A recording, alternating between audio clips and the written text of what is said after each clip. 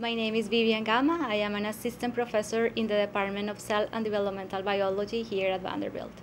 Yeah, we are really interested on the molecular mechanisms that govern cell fate, and for this we are following two main aspects of the stem cell research. One is to understand mitochondrial biology and structure and how they modulate cell survival, and also we are really interested on understanding mitochondrial biology in the context of the human brain, so we are using brain organoids to understand those processes there.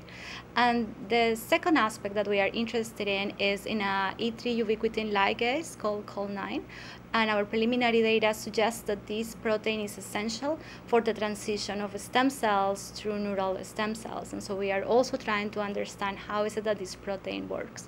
So in general, we want to know how is that the cell decides not only to be a stem cell and maintain that ability to become other cell, but what are the mechanisms that are involved in those first decisions when a stem cell becomes a neural stem cell and later a fully differentiated neuron.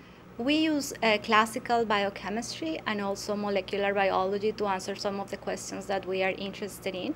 Many times we also complement those tools with available techniques available here at Vanderbilt, such as high-resolution imaging with an Icon Center, for instance. But our main model system are stem cells. So we have protocols to reprogram cells, so having differentiated cells that we can reprogram into stem cells using specific protocols. We also have a way to differentiate stem cells or fully differentiated neurons. And finally, we have also the ability to now generate 3D structures or human brain organoids to understand how mitochondrial function, cell cycle biology changes as the cell goes from a stem cell to an organized 3D structure. Yeah, so I was always fascinated by basic science and basic biology. And initially, I became interested in understanding cell death biology, so how cells commit suicide by apoptosis. And I studied at my graduate school and postdoctoral training. I was mainly focused on mitochondrial biology. And during my postdoctoral training, I wanted to start exploring this mitochondrial biology in the context of a stem cell. And so in collaboration with a postdoc that was at the moment in my postdoctoral lab, we started to look at the stem cells and see how cell death pathways were regulated. And during this time, I realized that cell death proteins not only are involved in these decisions of a cell to commit to that death, but also appear to have functions during homeostasis. So in normal cell survival, some of these proteins are involved in either maintaining the mitochondrial structure or in maintaining the mitochondrial function. And also in the case of the ubiquitin ligase that I mentioned at the beginning, that ubiquitin ligase was initially discovered as an enzyme that regulates cytochrome C, which gets released from the mitochondria during apoptosis. And so I came to realize that this model system was very powerful to understand these basic mechanisms of cell survival. Yeah, basic science is crucial to what we do. Actually, is the basis of what we do. A lot of the times you need to have a little bit of a translational aspect to your research, and I think this is also could be important, but in our laboratory, we mainly focused on molecular basic science mechanisms that we often try to translate to what does it mean for human health or disease, but not necessarily. And I really believe that when you understand those basic mechanisms, in the future, you can understand how they are dysregulated during disease. But they are essential for science to understand those basic mechanisms. So funding is essential for our research, especially for a new assistant professor like me.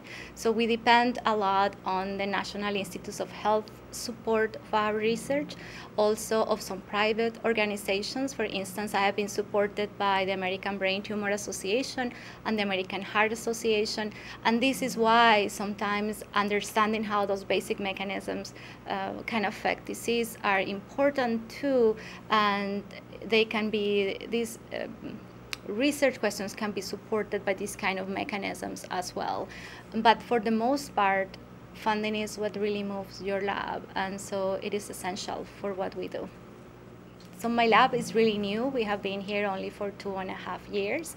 So perhaps the main success is that we are up and running and that we have interesting questions, interesting research questions to answer.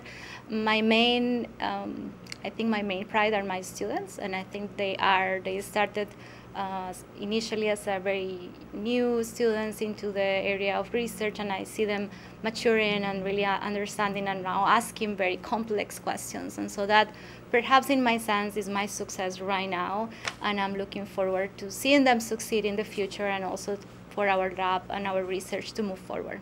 Yeah, so there were two main reasons why I think I thought Vanderbilt was a great place to start a new lab.